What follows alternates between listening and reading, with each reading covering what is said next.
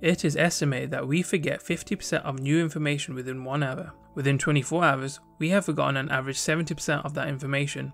And within 1 week, it is estimated on average we would forget 90% of that new information. So, what actually happens to our brain when we learn? While changes take place in the brain, neurons which carry information by chemical and electrical signaling form pathways. The new formation is called neuroplasticity. This type of neuroplasticity is called structural plasticity. It is when the brain changes its physical structure as a result of learning.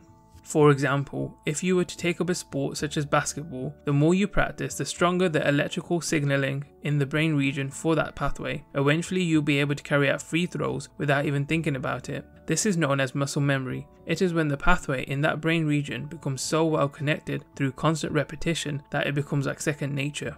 The end of one nerve terminal and the start of another is called synapses. During our infancy, we have a huge number of synapses. As we grow older, the number decreases with time.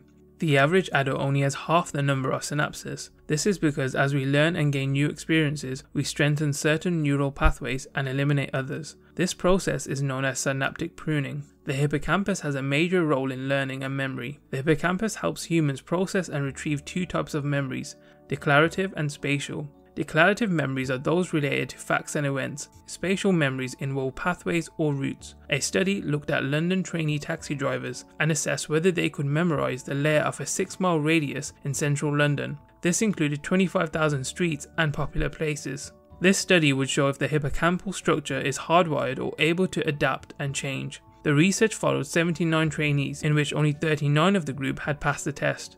The ones that had passed the test had shown to have a greater volume of grey matter in the posterior hippocampus when compared to before they had started their training. The findings showed that the human brain remains malleable and has the ability to adapt and change even in adult life. Researchers have found that children who reported playing video games for 3 or more hours a day were faster and more accurate on cognitive tasks than those who never played. Functional MRI imaging analysis found that children that played video games showed higher brain activity in frontal brain regions, as well as areas associated with attention and memory. Researchers think that these patterns may stem from practicing tasks related to impulse control and memory while playing video games that are cognitively demanding, and these changes may lead to improved performance on other related tasks. Although it is easier to learn and gain new skills at a younger age, life never stops teaching, so take every opportunity to learn and grow.